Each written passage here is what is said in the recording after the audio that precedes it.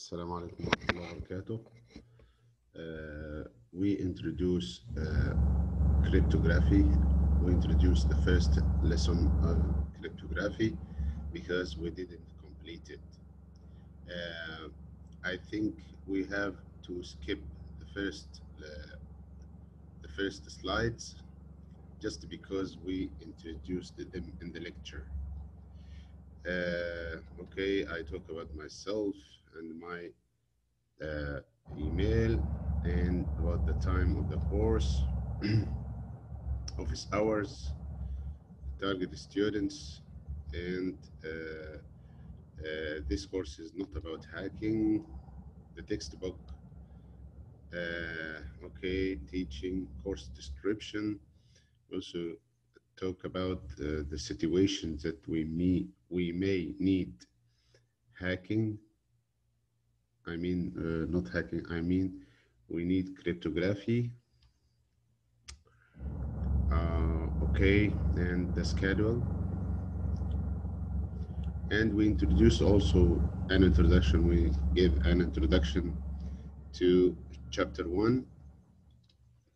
It's an introduction to the computer security. We said that we have two types of encryption, symmetric, asymmetric encryption, and we also talk about data integrity and authentication. We defined the difference between each one. We defined the computer security as defined by National Institute of Standards. We said computer security is all about protecting the integrity, availability, and the confidentiality of information resources. We defined exactly what is confidentiality, integrity, and availability. And we have examples in the lecture about them. Also, we said it is moved to something called Pentagon. This Pentagon contains two extra edges. The first one is authenticity, and the second one is accountability. We also defined that the breach of security has 3 levels: low level, moderate level, and high level. We get an example on that. The threat and attack, we defined the difference between threat and attack. Also, we defined two types of attacks, the passive attack and the active attack, and we said passive attack doesn't affect the data, but active attack maybe affect the data, delete it or change it. We introduced also some examples regarding passive attack. We said, for example, eavesdropping. Dropping is trying to understand the conversation between the sender and the receiver. And also we have a release of message content, define what is the message content, and also traffic analysis, just to extract passwords or secret information.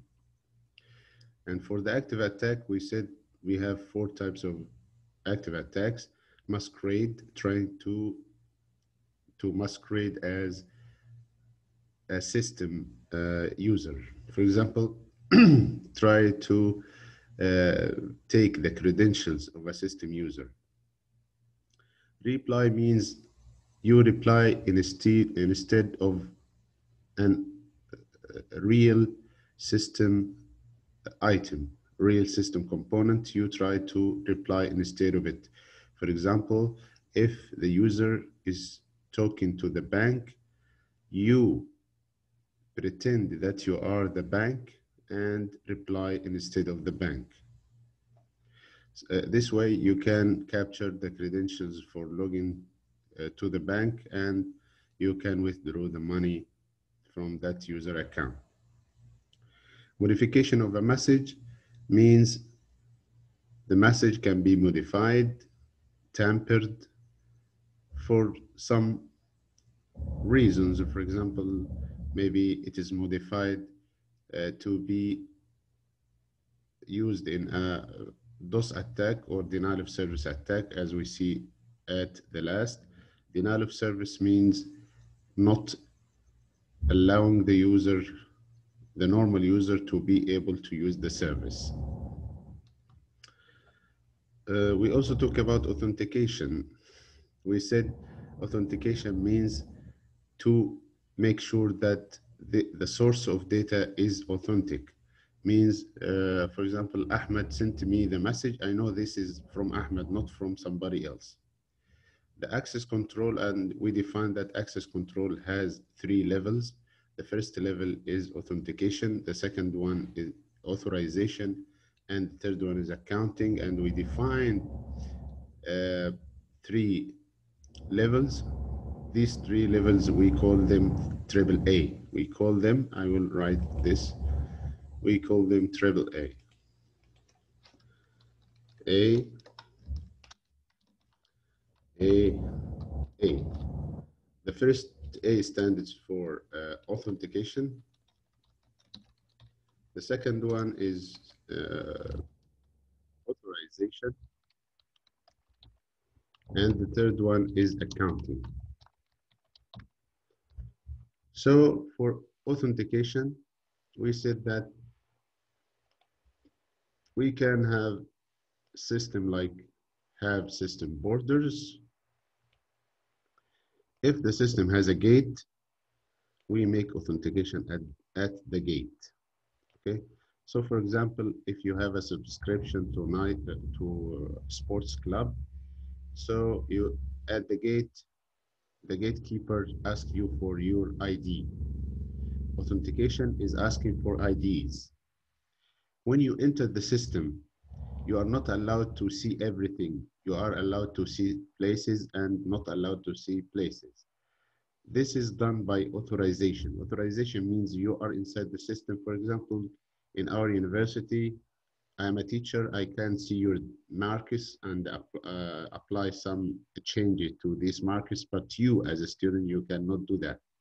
So not all users inside the system can do absolutely all permissions, but they have collection of permissions.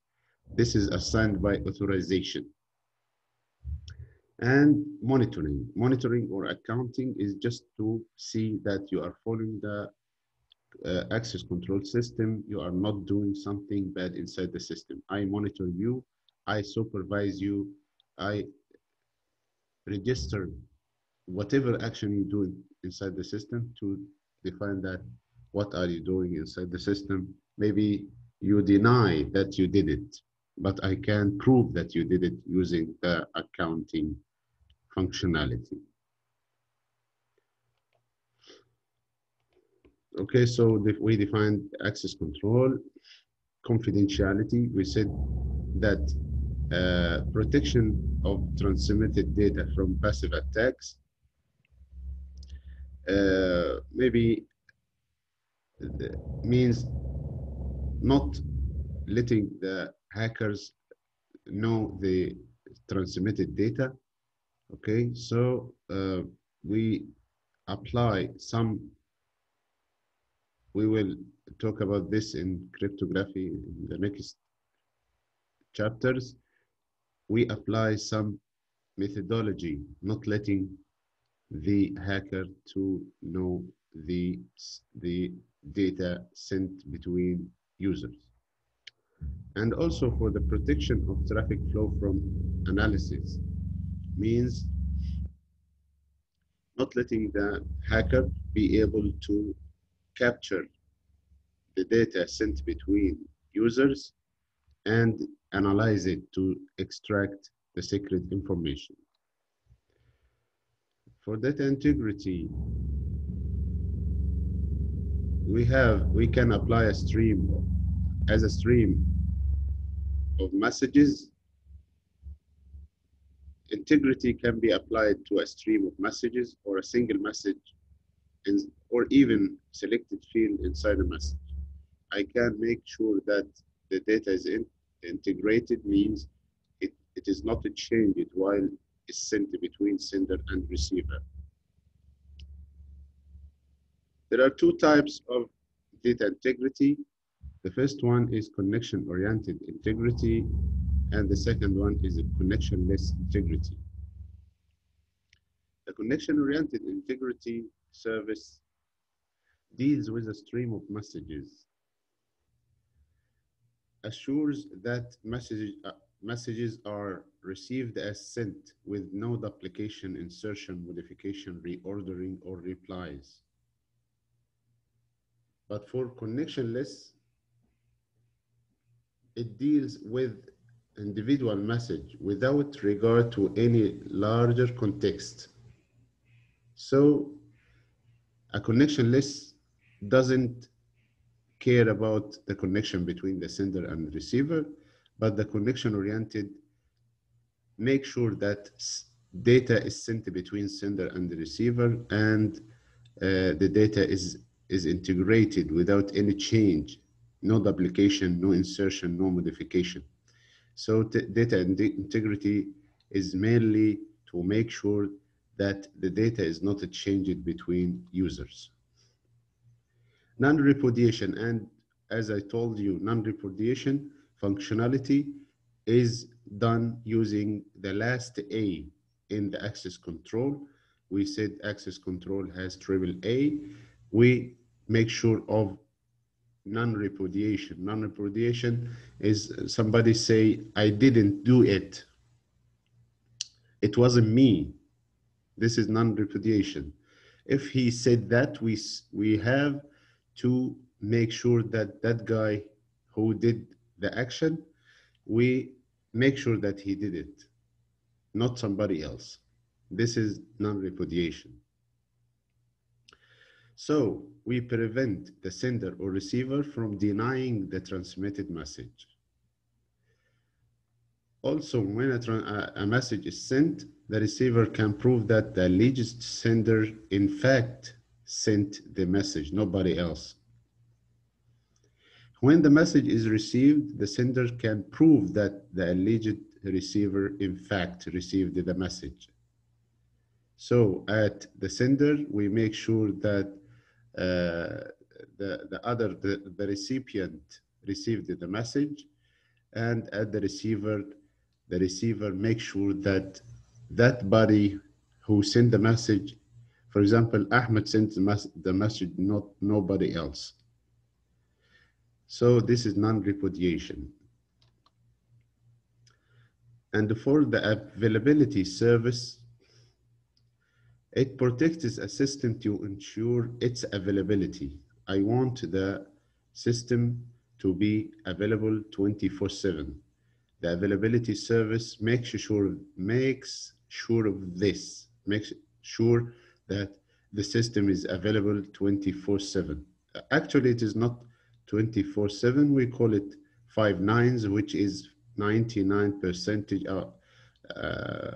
and 99.99900. Okay, let me write it. Okay, let me write this better. I think here, because they are 5 nines, so 599.999. Our availability should follow this percentage. The downtime must be very, very small downtime. Of course, we know systems are not perfect.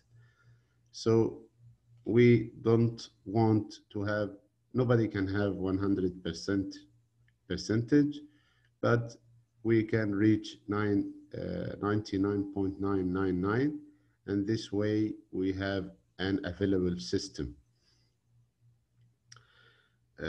Also, they call it 5 nines. You remember this word because they use it in security many times. 5 nines strategy. So our objective is to have these 5 nines. And for availability, how to make sure of availability? We can make sure of availability by making sure that devices are working perfectly. There is no problem in the devices. For example, the servers are working. We can have a backup of the data or even backup of the servers themselves. So if one of the servers is stopped, the service will not stop.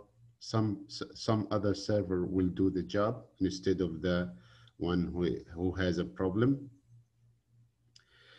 Uh, so this is availability. I make sure of availability by, for example, upgrading our operating systems, upgrading the software, uh, applying patches, downloading upgrade, and so on.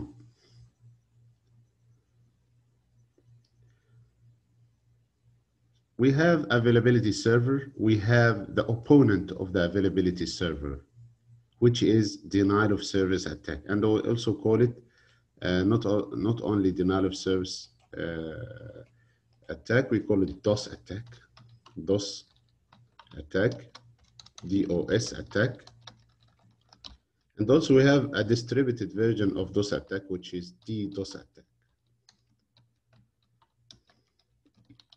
So we have two types of attacks. Denial of service attack is the opponent of availability service. So you can say availability depends on proper management. It is all about proper management, not just concentrating on protecting the system itself. It's all about management, how to manage your hardware and make sure of everything is working without any problem. Also, maintenance for devices and resources is very important. Maintenance is important to make sure that availability service are there and have the 5 nines criteria. To make sure that our system is good, so we have to design it in a fail-safe way, or we have to design it in a good way. Actually, there are some security fundamentals that we have to follow to make sure our system is secure. The first one is economy of mechanism, fail-safe defaults, complete mediation, open design, separation of privilege, least common mechanism, psychologically acceptability, isolation, encapsulation, modularity, layering, least astonishing or least astonishment. We talk about each one of them. They are 1, 2, 3, 4, 5, 6, 7, 8, 9, 10, 11, 12, 13. They are the fundamental security design. We will talk about each one in a little detail. The economy of mechanism means if we design a specific mechanism, we have to make sure this mechanism is small and simple. If you have complex design, this will lead to vulnerabilities, and vulnerabilities will let the attackers in. For fail-safe defaults means that the access decision should be based on a permission rather than exclusion. This means the permission should be applied for the user. The system should apply it for the user, not a problem in the system let the permission done. For example, I open the door for the user only with my system. I mean, if I have system to access control system to let the door open for the user, so the access control system should be able to open the door for the user only if he has a permission to enter that door. But not a problem in the access control opened that door. That's what is fail-safe means. So I can enter the system, I can have my permissions, but the system will give me this permission. Not the permission is available because of a problem of the access control inside that system. That's the first step. Complete mediation means as a security system, the security system must be the mediator between two guys, which is the user and the system. Mediation means, I mean, like if I can draw it like that, that will be fine. You can say mediation means we have a security system here, or access control. We can say this is access control. The access control is a mediator between the user and the system resources or system. This is a database and this is files. These are files and so on. So access control system is a mediator. Mediator means he has the full control of the access control. Nobody can pass by this access control. Must be mediator. Mediator, something in the middle to control two parties. That's the definition of mediator. So the security system should be a mediator between two parties. And for open design means that even if the algorithm is known to public, the hacker cannot attack our system, even if the security system design is known, even if it is designed, even if it is known, I mean. So even if the design is known, nobody can attack our system. But actually, if we talk about cryptographic algorithms, there are security keys. So the keys should be secure. The private keys should be secure. But I'm talking about the system or the cryptographic algorithm. Maybe the cryptographic algorithm is known, but our security is complete and no breaches to our system, even if the algorithm is known to the attackers. So this is open design. Separation of privilege. This means don't put all the eggs in one basket. You have to separate privilege. For example, if I want to change one of the marks of my students, I cannot do that. Maybe I can have a gift from the student and he can bribe me or something like that, and I will go to the website and change it. This way, because I have all the privilege to do that, I will change it. But if it is separated to different persons, this will, for example, somebody will agree, others will not agree.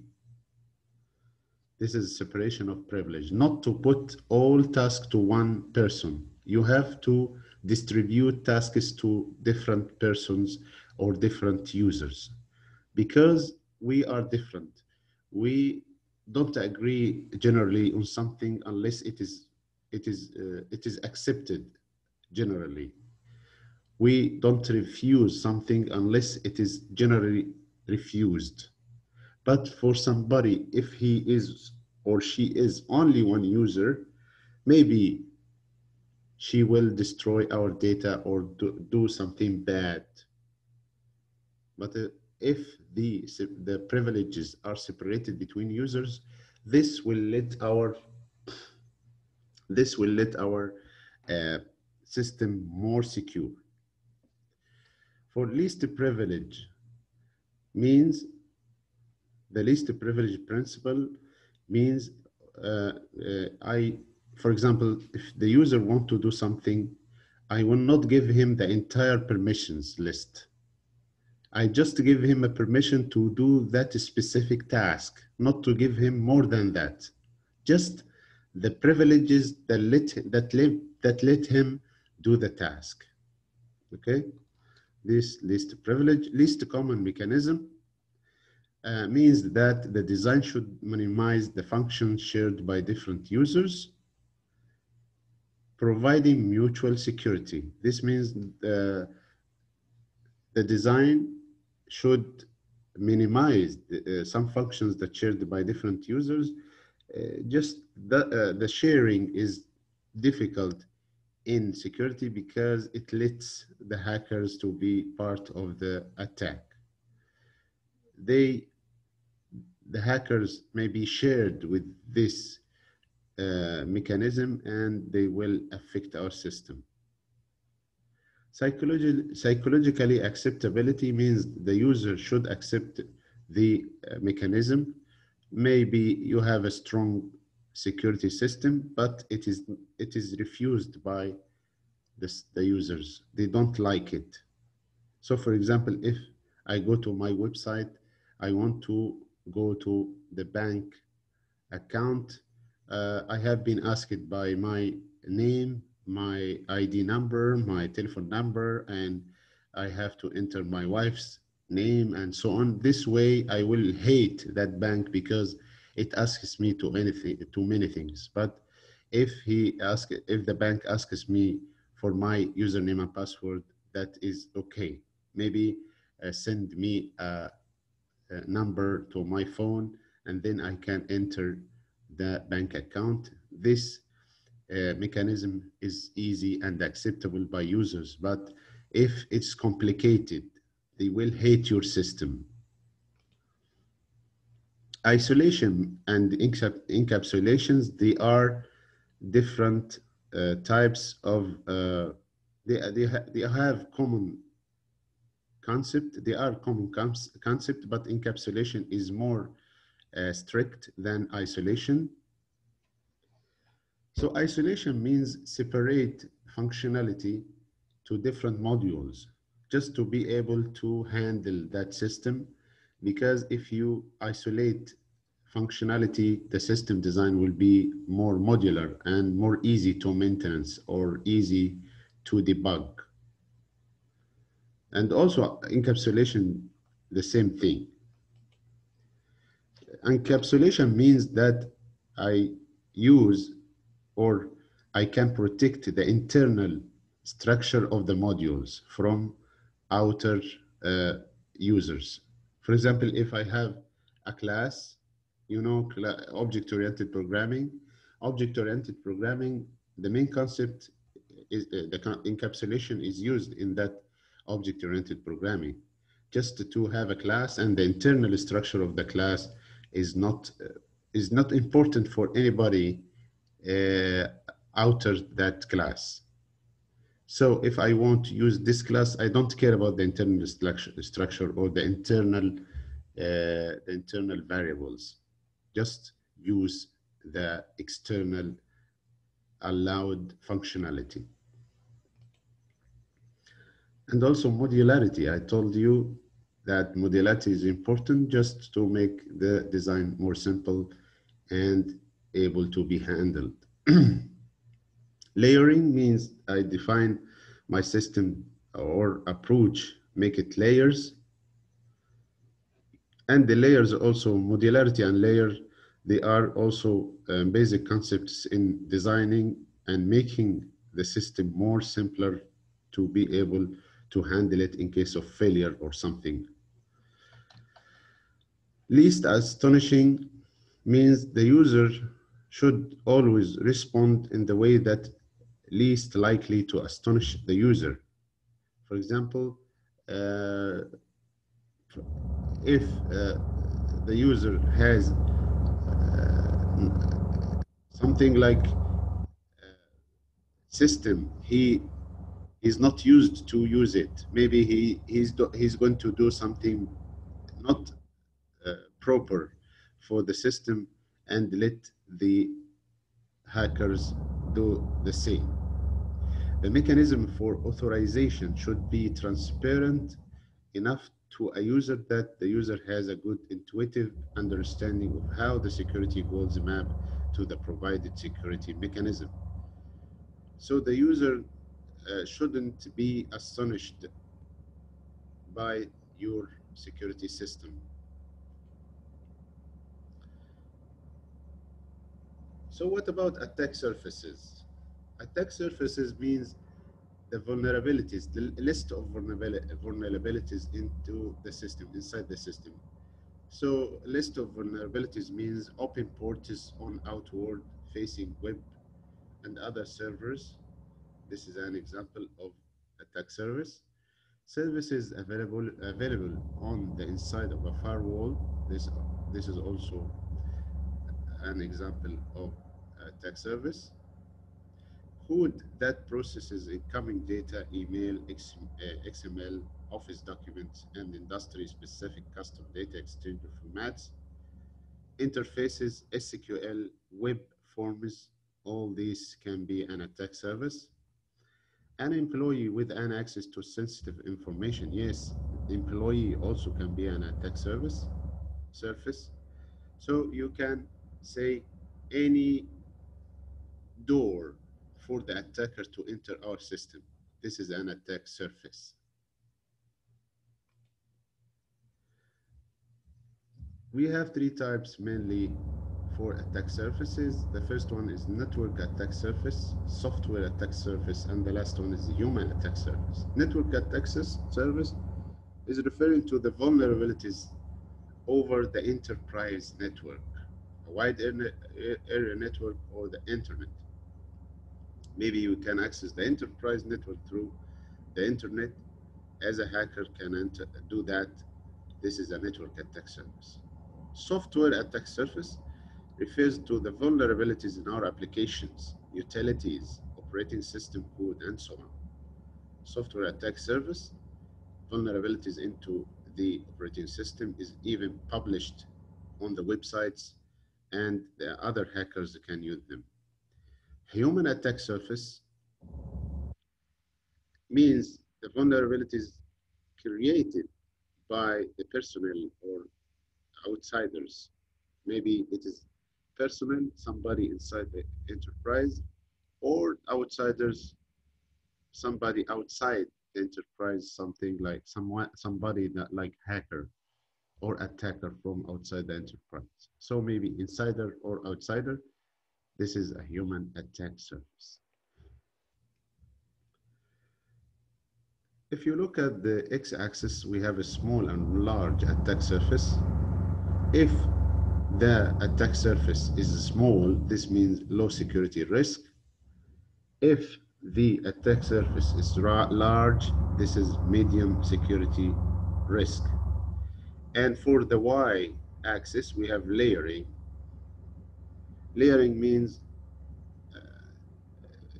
just to make sure the system is secure. Okay, let me draw the layering concept. I don't know why he's talking about layering immediately without any introduction.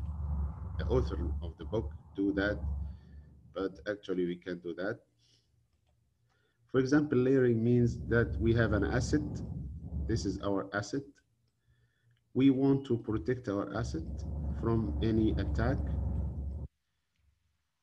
We can use layering. Layering means this is the first layer of security. This is the second layer of security. And this is the third layer of security, and so on. Okay, the first layer, maybe the camera and other things that we can protect directly our assets, and maybe this is the last one is a router to the internet. If the attacker is able to enter the first layer, for example, break the router, he will be faced with other layers of security. He will not be able to reach the assets because the assets are too far away from him. So if we have deep means we have many layers, or shallow means we have just little layers. If we have deep layers, so we have low security risk. But if we have shallow layers, or maybe one or two layers only, so we have a medium security risk. And the intersection between XY axes give us if the system attack surface is very large and the layering is shallow, so we have a high risk here.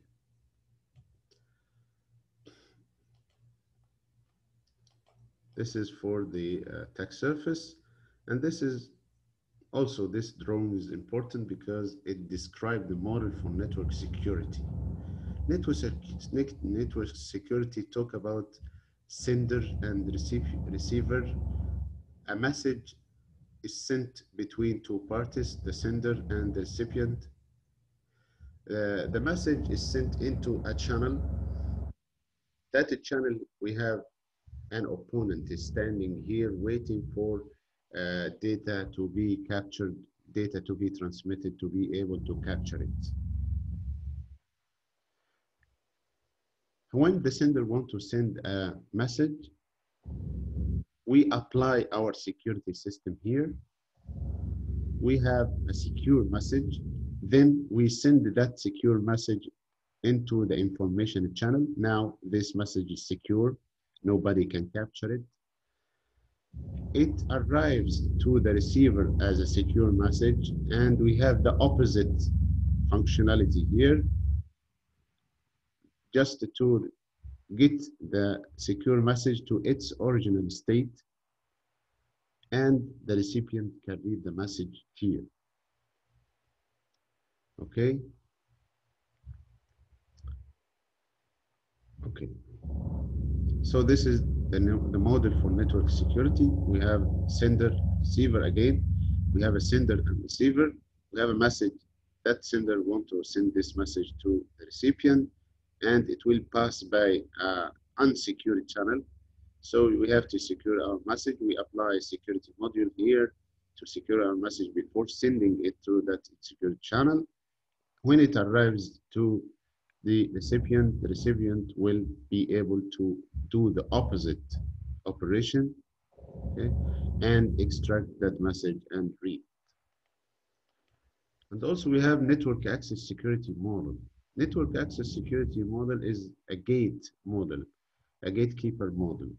We have a gatekeeper function. Gatekeeper function means the opponent and the human software, anything will try to use the access channel to reach our information system. But good for us, we have a gatekeeper here. The gatekeeper functionality uh, get the bad guys out.